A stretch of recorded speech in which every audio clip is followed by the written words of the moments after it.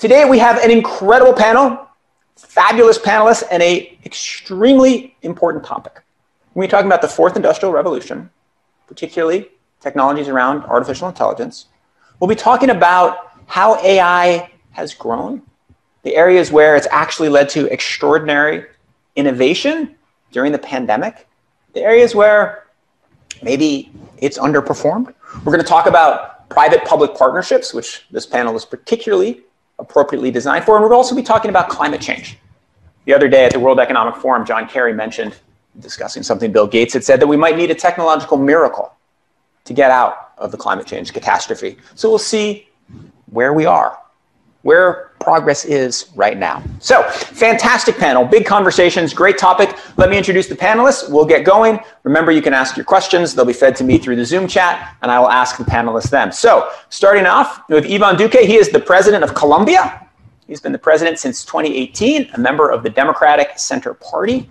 He's been a major proponent of developing the tech sector in Colombia. Under his leadership, the Colombian government published a draft framework for ethical AI in November of last year. And I just learned in the green room that he's all in favor of getting an edition of Wired in Colombia, which I take as a very, very good sign.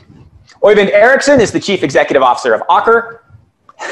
Been running that amazing company for a while, and in partnership with the World Economic Forum, the Aker Group has been instrumental in the development of Norway's Center for the Fourth Industrial Revolution, the Ocean Data Platform, which is a collaborative data sharing platform to which data from 220,000 marine research expeditions since 1890 have been uploaded just in the past year. Brad Smith is the president of Microsoft. He's been at Microsoft in a range of roles for over 27 years. You've probably seen him on Davos panels before because he is absolutely fabulous on every panel. He became president in 2015. He leads leads a team of more than 1,400 business, legal, and corporate affairs professionals in 56 countries.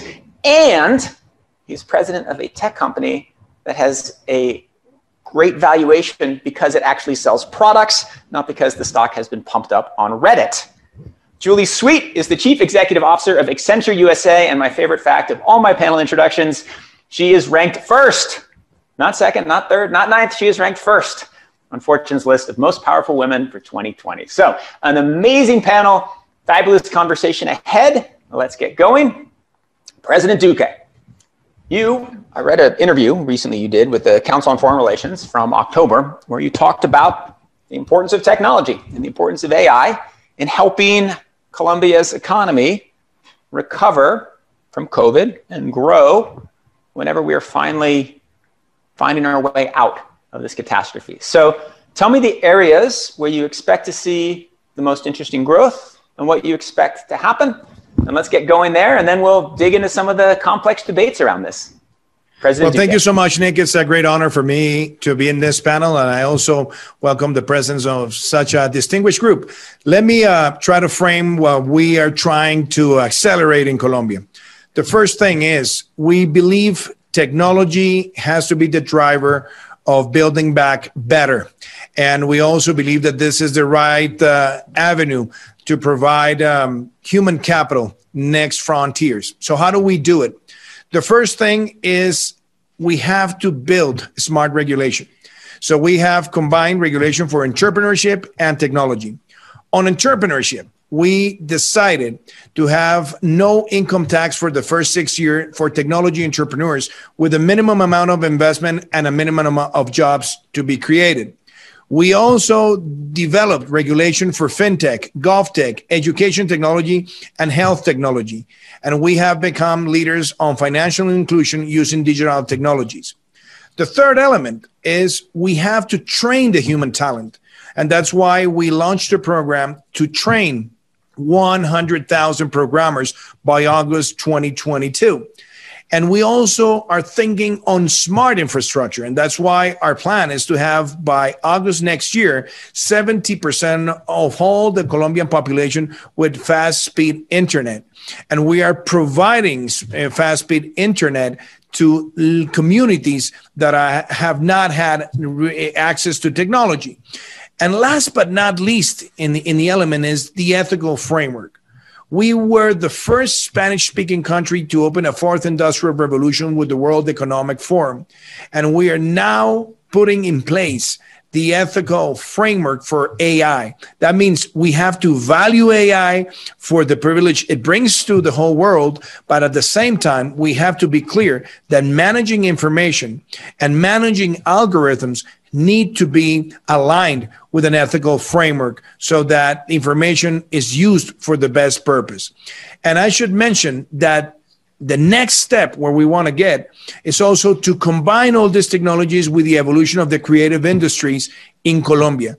We have now the most competitive framework for audiovisual, for digital animation in Latin America. If we combine all these elements, we want to make Colombia the Silicon Valley of Latin America so that every single investment in technology, when it looks to the region, sees Colombia as the first choice. And I'm glad that Brad Smith is also joining us today, because one of the elements that we're trying to push very hard is to have data analytics centers. Microsoft opened one in Chile. We want to be the next in the region. And we already have Amazon Web Services doing big investments in Colombia. Accenture is also working on AI technology. So I believe Colombia today is the most competitive place in the region because we have combined the regulation, the entrepreneurship framework, human capital, and last but not least, we're putting also resources in terms of venture capital and in terms of supporting capital to entrepreneurs in the technology sector all over the country. That is a fabulous answer, and I guess Brad, you were named there. So let me ask you the follow-up, which is: will Microsoft be moving to Colombia? And if not, why not? And then more seriously, what is it that the rest of the world needs to do to make sure that their tech sectors become as vibrant as America's? Because it is still true that the largest tech companies are all still from a very small part of one country. What does the world have to do? Well, we've been bullish on Colombia for a long time, and I think in a lot of interesting ways. Colombia has been actually more forward-leaning than the United States in certain regulatory areas, such as what it takes to bring broadband to more people. But I think, Nick, what we're really doing right now is living in a time where so much real-world progress really requires that we weave together new AI-based technologies with cloud-based services. And with data analytics, and you put these three together. And it's easy to look at the United States and know that the country will continue to be in the top tier, probably the global leader for a lot of this investment. But more than ever, I think it's really spreading around the world, in large part because people recognize that it is this combination that's the key to solving almost every problem we care about. I'm just struck because, here we are the last week in January, and the biggest problem the world needs to solve right now is getting more vaccines manufactured, distributed, and into people's arms around the world. And when you start thinking about that, you start with the proposition that this is this extraordinary success of the biotechnology and pharmaceutical sector, and it is. But in many ways, it really speaks to the importance of these digital technologies as well. When I look at what it takes to get shots into people's arms through a supply chain, we're seeing AI put to use. You got to pre-register, billions of people around the world so they know whether they're eligible for a vaccine. We're seeing AI play a role, AI chatbots, to walk people through online so they know whether they're eligible. You need to do massive scheduling of people so they can get an appointment. And this is where Accenture and Microsoft are working together to help institutions scale up their scheduling systems and combine it with online data entry in advance so people don't have to spend 25 minutes filling out paperwork when they go to get a vaccination. You need to have real-time data analytics that let governments know whether shots are being administered and to whom they're being administered. Are they reaching the people who are eligible? Are they reaching marginalized communities? And here we're seeing governments around the world really build on the kind of data dashboards that we and others have created to tell the public what's going on and really create a tool for government itself. So, what is, I think, interesting today is that what started in the United States, what has spread to some other countries, is really a global phenomenon. and it's being embraced by governments, nonprofits, and businesses alike. That's a fabulous answer. Let me go to Julie here, because this gets at one of the things I've been wondering about, and it's a big question. I'm going to ask it kind of with two parts, but one of the questions people have about AI right now is, how much is it actually helping, right? There's a study that came out from MIT in October, November, saying that only 11% of the companies that had fully invested in AI had seen, I think it was outsized returns from the AI. And so if that is a presumption, then let's look at the COVID problem, where it looks like the vaccine development relied on AI very little. Is the vaccine rollout going to really rely on AI? How much does AI matter right now, both to the world and to companies, and to the particular problem right now that Brad just described as the most important problem of the world, which is how we get vaccines into everybody's arms? That's a great question, but I am going to put a plug in for Colombia first, like Brad, because we're very proud of our over almost 1,000 people in Colombia. So thank you, President Duque. We have an amazing and talented people there. So it's a great question. So maybe the first answer is, we're at the beginning of AI actually being able to reach its full potential, whether it's in what we're seeing now with biochemistry and the development of medicines, to changing the way we're alive, because it's actually pervasive. I mean, if you're using your phone, AI is changing your life every day, right? So when I say it's at the beginning, it's because the potential of AI is so great. But AI isn't a destination, it's about how you use it. And it was really important what Brad talked about, and it's one of the things that we work together so strongly, is you can't have AI unless you have good data. It's hard to have enough data to change the world unless you're in the cloud, right?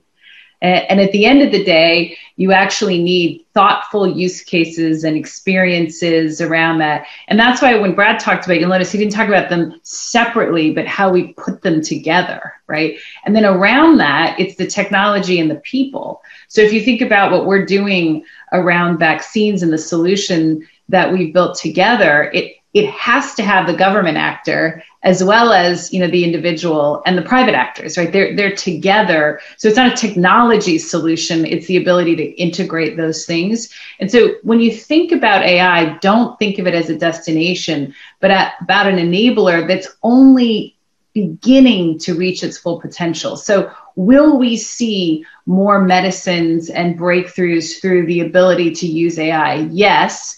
But if you talk to the pharma companies, what they would say is, in order to do that, we have to be in the cloud, have the access to the data, and think differently about where the data is coming, having diverse populations, for example. And so it is more complex than, is AI, what are they doing? And in fact, if you think about, I'm not troubled by the fact that the stats around, are we getting the value? Because in fact, over the last several years, what you've really been seeing is a lot of experimentation.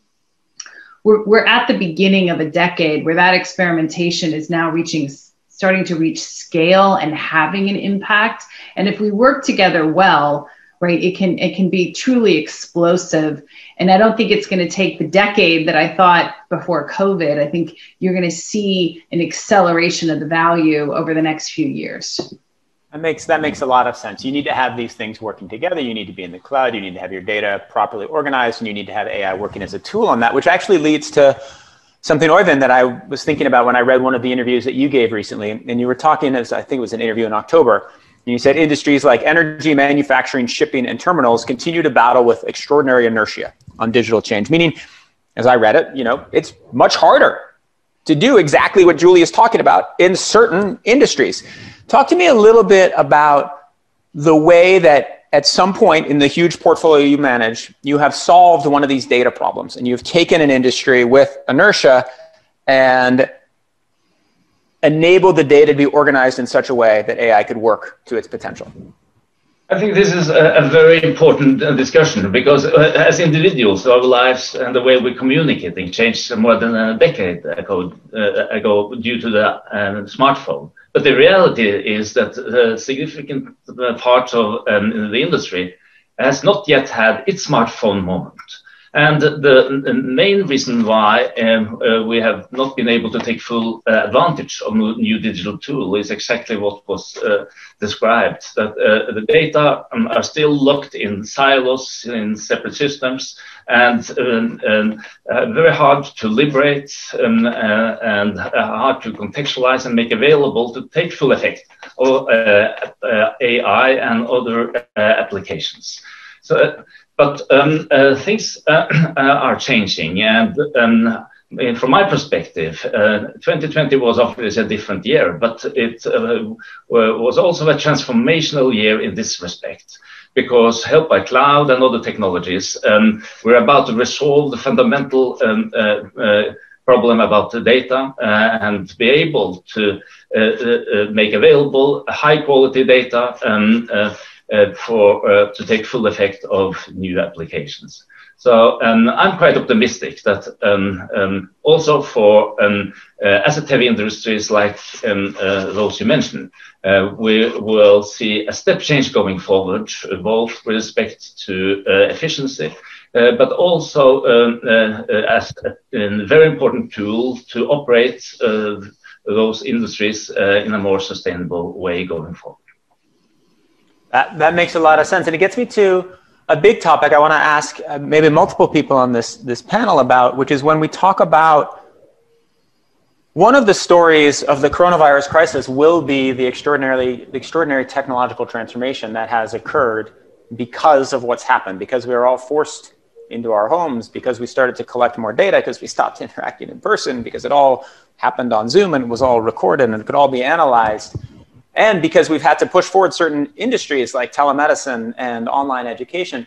The question is, what are the areas where we have seen the most surprising booms because of the combination of tech post-corona? What are the areas where a year from now we're going to look and say, wow, corona really caused an extraordinary transformation that we didn't see coming? What are the things we're just starting to see now, but that we haven't seen yet in the crisis? Maybe I'll go to Brad or Julie on this one first. Well, let me start, Nick, with something that, like all things, I'm not sure it's a shock or a surprise, but I think it is definitely grabbing the world's attention. Yeah, look, there will undoubtedly be people who will watch something like this and say, well, of course the Davos crowd did well. We could all work from home. We all had our broadband connections, and it's easy to forget that even in a country like the United States, more than half of the people who were lucky enough to keep their job didn't have the luxury of working from home. And what we started talking about a year ago, would this be a V-shaped recovery or an L-shaped recovery, I do think has become this K-shaped recovery where some have done better and others are being more left behind. And I think that really is the thing that should probably grab our attention the most. And then we ask ourselves, well, what is it that it will take to move everybody up and not just some? And I think it's three things. Number one, it is broadband.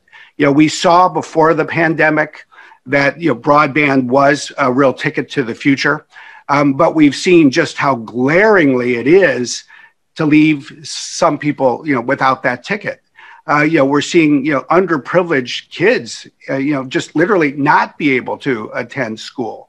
We're seeing rural communities continue to be left behind. They were before. Now we see it more clearly. So I just think if there's one thing that we start with, it's a resolve to eliminate the broadband gap over the next few years, which I think new technology will enable us to do. And then there's the two other things that need to be added: access to devices and access to skills.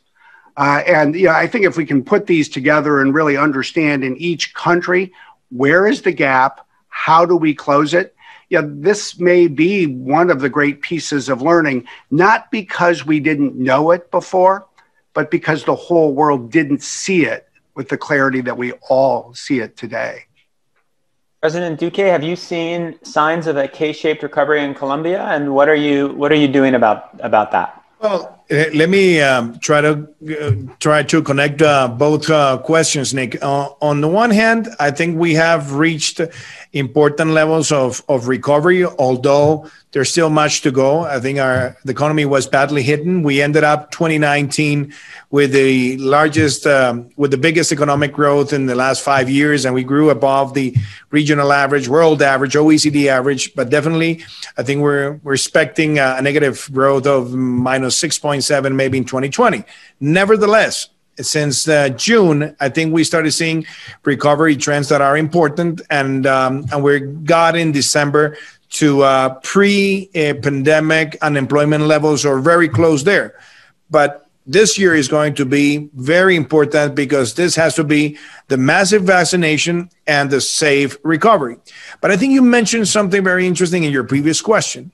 Which are the sectors that you think are accelerating? I remember Richard Haas saying that this is going to be the acceleration of history.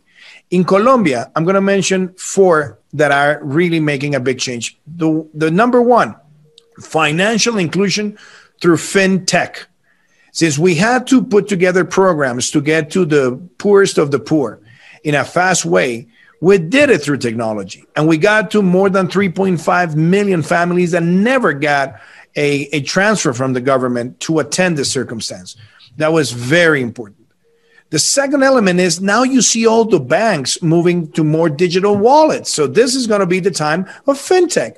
And we're having new fintech investments in Colombia from banks that were created all over Latin America, basically digital, and they're starting to compete. And that competition, I think, is going to create more smart products for the citizens. The second thing is telemedicine. We passed from 400,000 consultations to millions of consultations that are done right now through internet. So the managing of the system, the information in the system, the way doctors can connect to people that are in far places of the country, it's very important, and that's going to be a massive acceleration. Number 3 is education, but I also want to put a red light here. Yes, it's very important that we have moved to more virtual education, but we have to acknowledge that for the sake of mental health of children, there has to be an alternancy. There has to be presential education and virtual education. I obviously believe that the virtual component is going to make a dramatic change, and is going to change also the habits of parenthood. And we all have to learn from that. But it's very important that the acceleration of education technology also has to be based on a balance with presential education. And last but not least, I also believe that cybersecurity is going to have the fastest acceleration ever, because we're transferring more information, we're having more meetings, we're transferring sensible information, we're having access to databases. So I think this is going to be the major acceleration of cybersecurity. And that's why in Colombia, we have decided to launch a public policy on cybersecurity.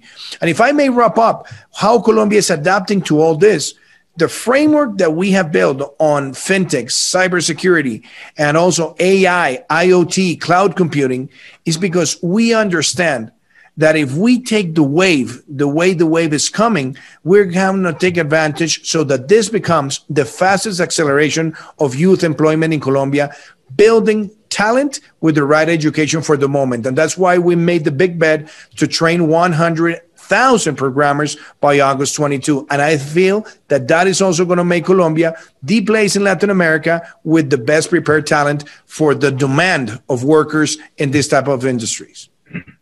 Wonderful. Well, you know, the question about education at home is one that maybe made evident to everybody watching this panel, because my 3 children are here, and the 10-year-old has a trombone class shortly. So if you hear a trombone, that's what's going on. So, Julie or Øyvind, let's do a follow-up on this, which is, so President Duque just mentioned 4 areas: fintech, cybersecurity, telemedicine, online education as areas where he's seeing spectacular growth, where he expects to see continued spectacular growth.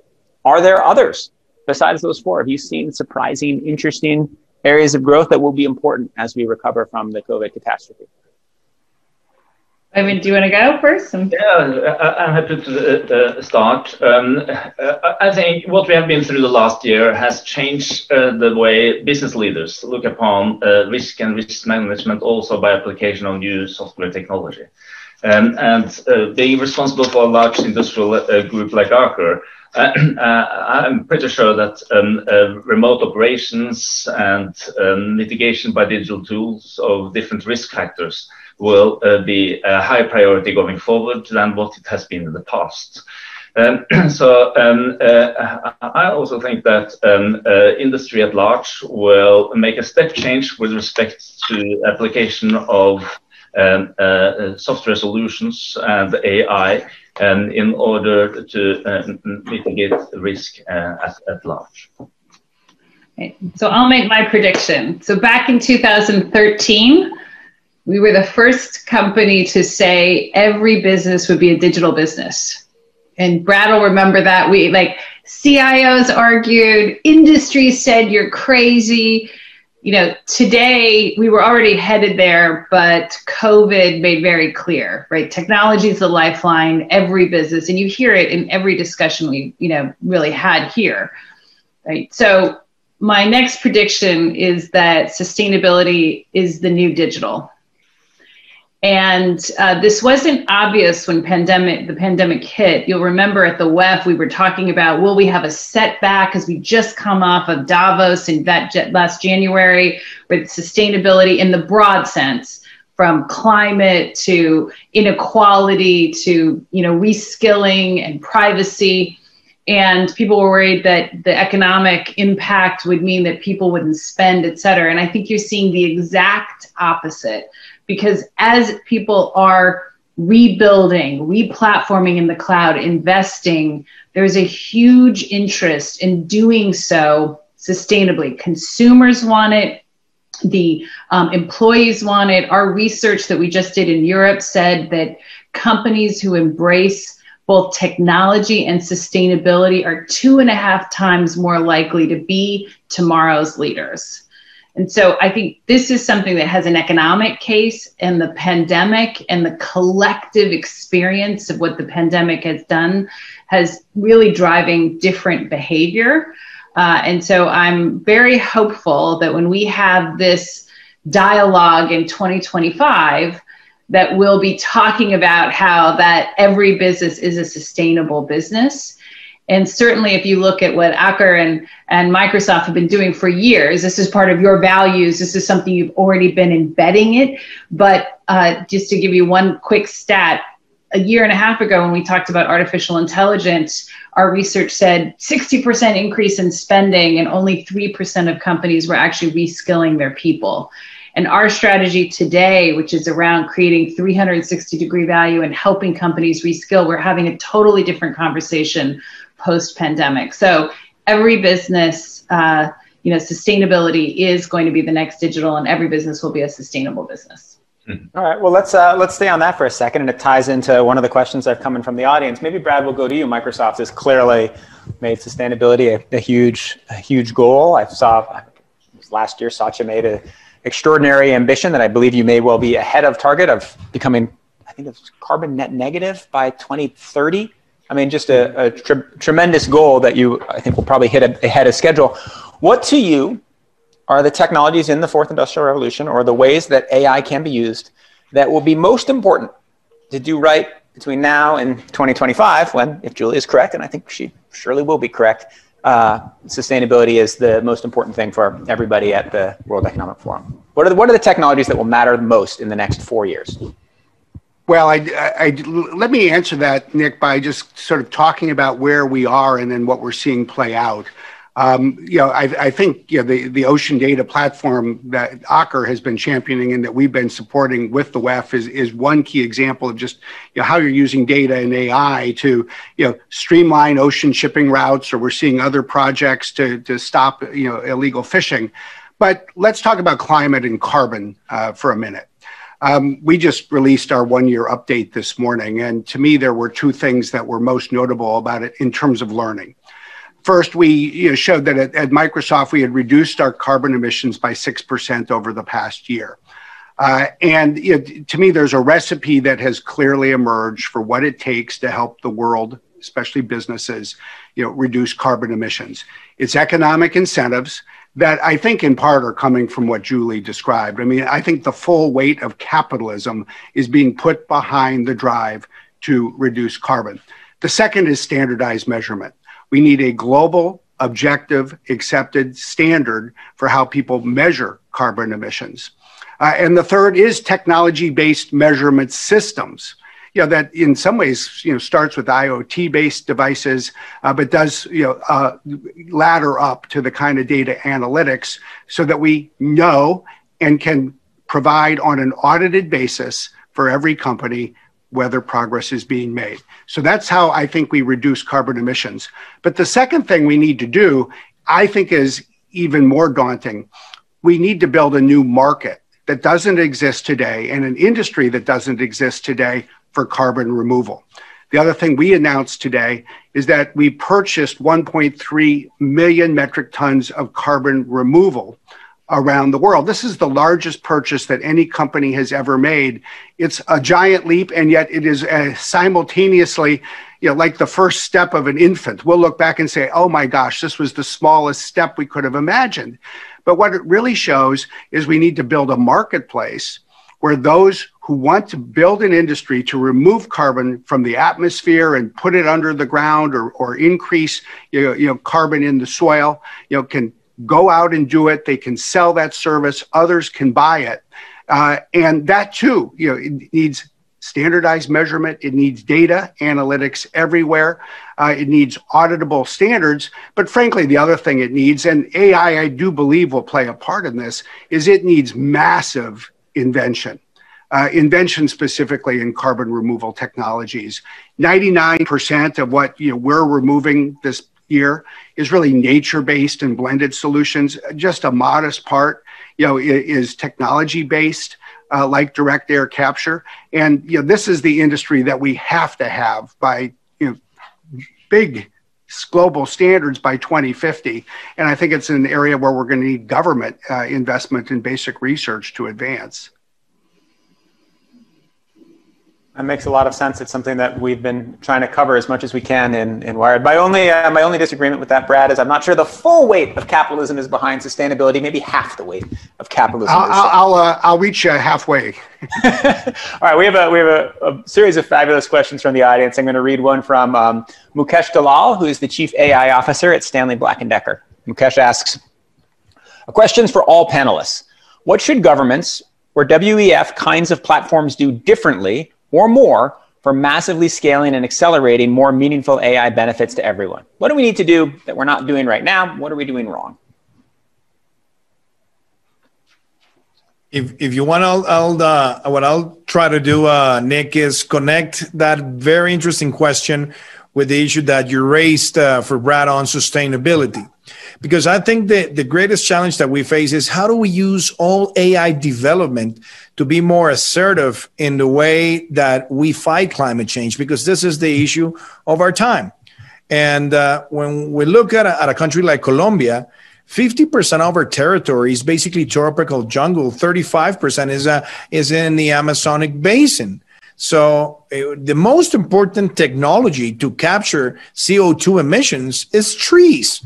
And that's why we have decided to join Salesforce Mark Benioff initiative called the 1 Trillion Trees Initiative that is bringing the private sector and the public sector all over the world to get into that purpose. In our case, we made the commitment to plant 180 million trees by 2022. So what we need is to have the right and intelligent measurement so that we know that day by day we're getting to the target. So that brings AI as a very important tool. The second thing, we are making a big revolution in Colombia when it comes to non-conventional, when it comes to renewable non-conventional sectors, especially solar and wind. In terms of solar and wind, we're going to pass from 30 megawatts that we had when my administration began to more than 2,500 by the end of my administration next year. And we're seeing the solar parks growing all over the country. We're seeing now a wind park that will be open by the end of the year, which is the biggest in the country. And the usage of AI, I think, is also going to be very important so that we take the better advantage in terms on how do we get the maximize the precipitation and we maximize the wind flow. But also storage. We're opening up the first auction for massive storage of energy in Colombia in the next month. And that storage also requires IoT, it requires AI, so that we maximize the capability. Smart vehicles and sustainable mobility. We have in the year of the pandemic, where the beginning began in 2020, thanks to the electric car bill that we approved, the sales of electric cars grew by 80%. And that is very meaningful. And something that I have been pressuring in a good way is how do we connect the massive conscience of reducing individual carbon footprint? How do we can use technology so that we measure if we're doing it correctly individually?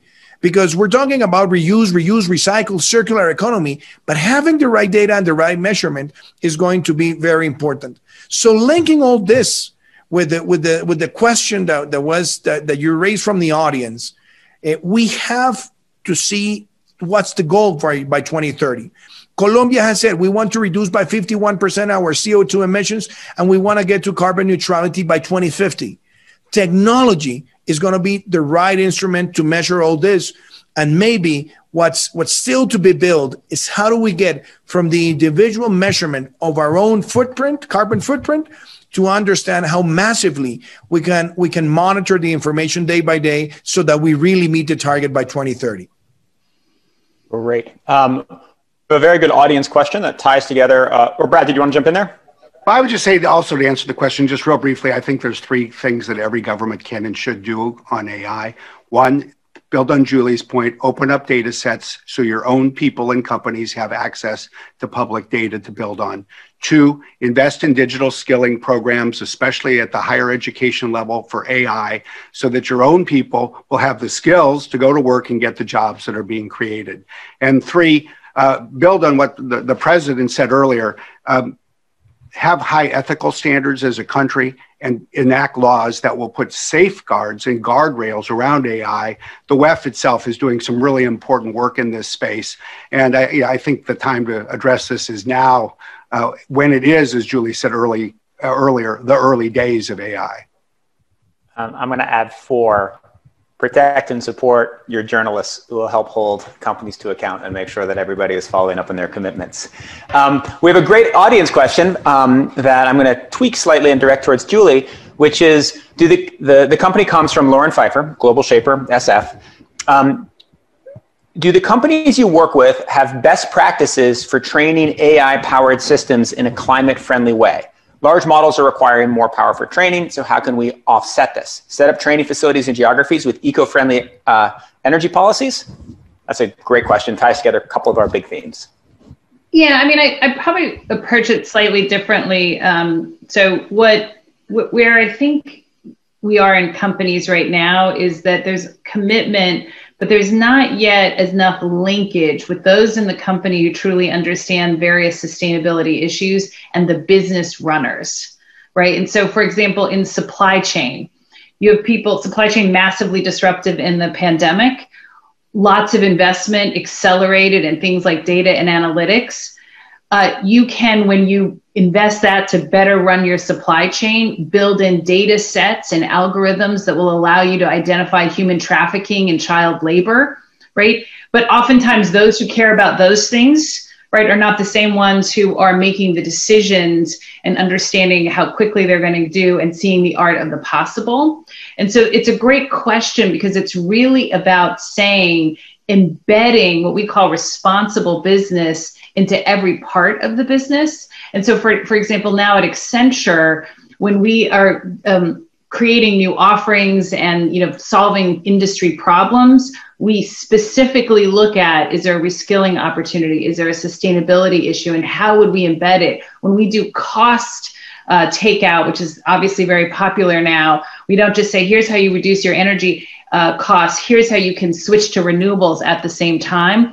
And so my message to companies around the world, and particularly CEOs, is the only way that we'll do this faster is if you bring those parts of the company together. It is something, again, that my fellow panelists have done really well at their companies, because they think about sustainability as a part of their business today. It's both a part of the competitiveness, but it's embedded.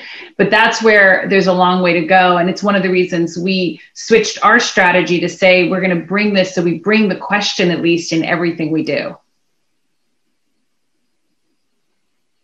I think you went on mute, Nick. President Duque.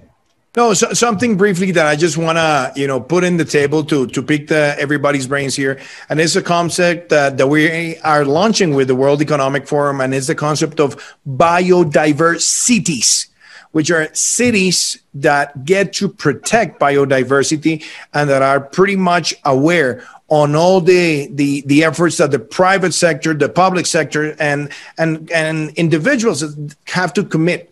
And I consider that the usage of technology in terms of being able to measure and to protect and to connect objectives for 2030, for 2050 or earlier in terms of carbon neutrality, I think is going to be very important. I want to put that concept because with the private sector, I think we can accelerate this process. In our case, getting to a 51% reduction of CO2 emissions by 2030 implies that everybody adds to the objective, and especially the private sector with the right regulation, because I consider carbon credit markets are going to be very important, and reaching carbon neutrality with the right economic incentives is going to be the driver in the next years. Øyvind, do you want to follow up on that, on how your thinking about sustainability has changed in recent months? I know this is something that you've spent a lot of time on. I fully agree with the president, what the president now said about the price on carbon. But in Norway, the government put $200 per ton as a price of carbon going forward. And the immediate reaction in the business society was, how can we turn that into an incentive to fast track technologies and solutions which can reduce emissions? So it had an immediate effect, despite the fact that the $200 per ton will be built up gradually up to 2030. So in addition to that, I think this question about sustainability is obviously a very broad and a big issue. But if you break it down and make it a part of your company culture, my experience is that it's really a motivating factor for each and individual employee. And that's what has created a lot of results already in our group. Last but not least, don't underestimate public-private collaboration. And we have already some great examples in the Center for the Fourth Industrial Revolution, both in Colombia, as the president said, and in Norway, where we're collaborating with Microsoft and other partners.